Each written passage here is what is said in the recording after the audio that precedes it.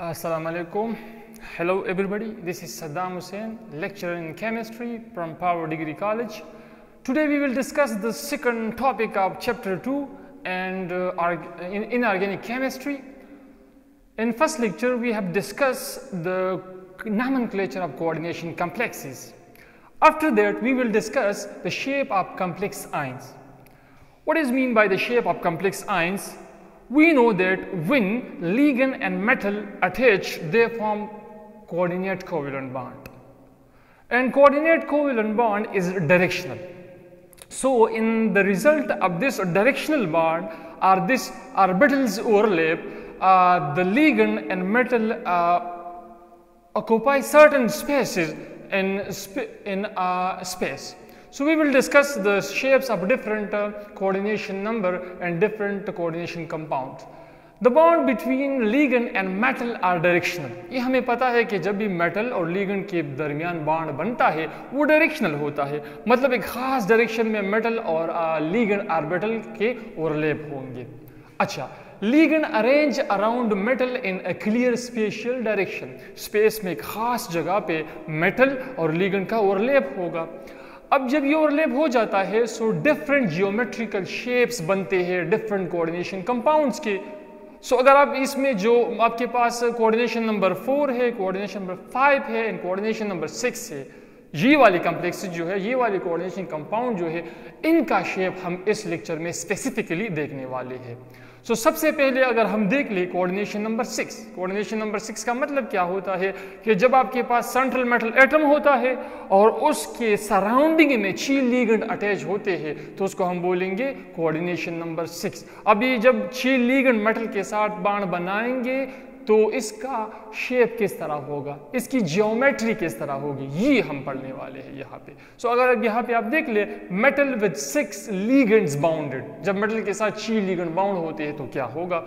So let's have a look. Geometrical shape होगा उस case में ऑक्टाहेड्रल होगा. ऑक्टाहेड्रल का मतलब क्या होगा कि 6 ligand होंगे, 1 2 3 4 5 6, बीच में इसका आपके पास क्या होगा, सेंट्रल मेटल एटम होगा. अच्छा, ऑक्टाहेड्रल ज्योमेट्री की जरा आप मजीद गौर से देखें तो ये जो 4 ligands है, in this 4 ligands, these are in one plane and this ligand is above and below this plane. So square planar, 4 ligand and 1 ligand above and the second ligand below this square planar complex. So the octahedral geometry is a 3-dimensional geometry, not a 2-dimensional geometry. 3 dimension में होगा. ये आपके पास plane होगा और इसके ऊपर एक ligand और इसके नीचे एक ligand होगा. इसका एग्जाम्पल अगर आप देख रहे तो आयरन के जितनी एक्वा आयरन कॉम्प्लेक्सेस है ज्यादातर वो आपके पास क्या होते हैं, वो आपके पास ऑक्टाहेड्रल जियोमेट्री में आपके पास मिलेंगे. FeH2O होल 6 और उसके पास 3 ऊपर उस पर 3 नेगेटिव चार्ज होंगे. तो ये जियोमेट्री हो गई किस चीज की, जब आपके पास कोऑर्डिनेशन नंबर 6 हो. सही. अच्छा, थोड़ा सा अगर और हम इसको एक्सप्लेन करना चाहेंगे सो इसमें जो हाइब्रिडाइजेशन होता है सेंट्रल मेटल एटम का, वो कौन सा होता है, 2 तरीकों से वो हो सकता है. या तो होगा D2sp3 या होगा sp3d2. 6 ऑर्बिटल्स चाहिए इस मेटल में हाइब्रिडाइज कि वो 6 ligand के साथ क्या करे, इंटरेक्ट कर सके. और कौन कौन से ऑर्बिटल, 2d 1s 3p या 1s 3p और 2d, जिसको बोलेंगे इनर ऑर्बिटल कॉम्प्लेक्सेस और इसको बोलते हैं आउटर ऑर्बिटल कॉम्प्लेक्स. वो क्या है, which is beyond the scope of this discussion. तो यहाँ तक आप समझ ले कि कोऑर्डिनेशन कॉम्प्लेक्स में जब कोऑर्डिनेशन नंबर 6 आता है उसकी ज्योमेट्री होगी ऑक्टाहेड्रल. एक केस हो गया. उसके बाद हम डिस्कस करेंगे दूसरा केस जिसमें आपके पास क्या है, कोऑर्डिनेशन नंबर 4. कोऑर्डिनेशन नंबर 4 में क्या होगा, आपके पास मेटल सराउंडेड बाय 4 ligand. आपके पास जो मेटल है वो उसके गिर्द 4 ligand अटैच होंगे. तो 2 केसेस हो सकते हैं इसमें एक केस होगा टेट्राहेड्रल जियोमेट्री का और दूसरा केस आपके पास होगा स्क्वायर प्लेनर जियोमेट्री का. अब टेट्राहेड्रल जियोमेट्री कब बनेगी और स्क्वायर प्लेनर जियोमेट्री कब बनेगी.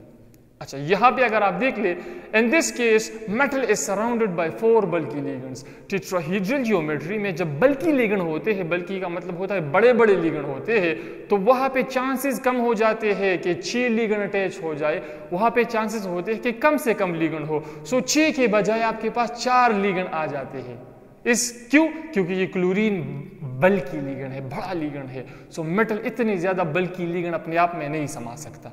सो आपके पास कोऑर्डिनेशन नंबर 4 के लिए क्या होगा? CuCl ये आपके पास एक कॉम्प्लेक्स है कॉपर का जो आपके पास टेट्राहेड्रल जियोमेट्री में मिलता है। इसमें हाइब्रिडाइजेशन कौन सा होगा? इसमें हाइब्रिडाइजेशन होगा sp3। मतलब क्या है कि सेंट्रल मेटल एटम का एक s ऑर्बिटल और 3 p ऑर्बिटल हाइब्रिडाइज होंगे और 4 ऑर्बिटल बनाएंगे हाइब्रिडाइज, जो 4 लिगेंड के साथ क्या करेगा? इंटरेक्ट करेगा, कोऑर्डिनेट कोवेलेंट बॉन्ड बनाएगा।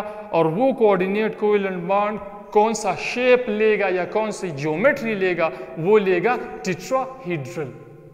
याद रखिए ये भी ऑक्टाहेड्रल की तरह 3 डायमेंशनल स्ट्रक्चर है टेट्राहेड्रल, मतलब एक से ज्यादा प्लेन इसमें इन्वॉल्व है। जिस तरह यहाँ पे 2 प्लेन्स हैं तो यहाँ पे आपके पास एक से ज्यादा प्लेन्स इन्वॉल्व है। इसको बोलते हैं टेट्राहेड्रल जियोमेट्री। एक केस। फिर कोऑर्डिनेशन नंबर 4 में दूसरा केस भी पॉसिबल होता है। एक होगा टेट्राहेड्रल, तो दूसरा केस होता है स्क्वायर प्लेनर जियोमेट्री।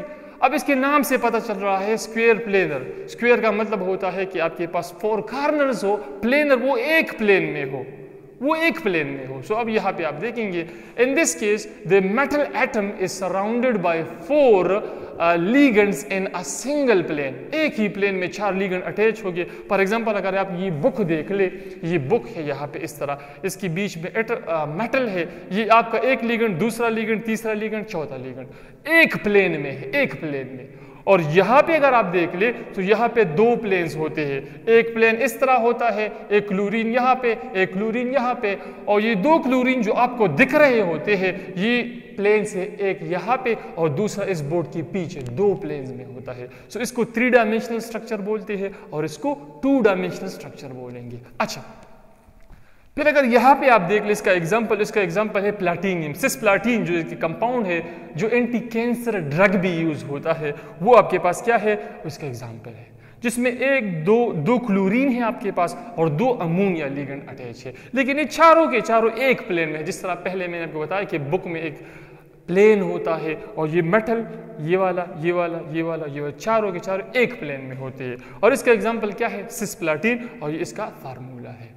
सो ये मुख्तलिफ किस्म के आपके पास क्या हो गए? शेप्स हो गए, कोऑर्डिनेशन कॉम्प्लेक्सेस है। जब आपके पास कोऑर्डिनेशन नंबर चेंज होता जाता है, अगर कोऑर्डिनेशन नंबर 6 है तो ऑक्टाहेड्रल जियोमेट्री होगी, हाइब्रिडाइजेशन D2sp3 होगा या sp3d2 होगा।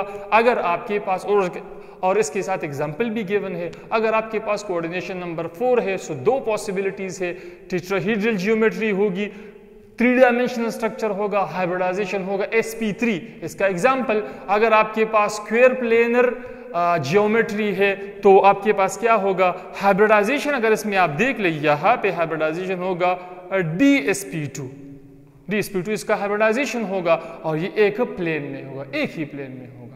So hope you will understand this. Thank you.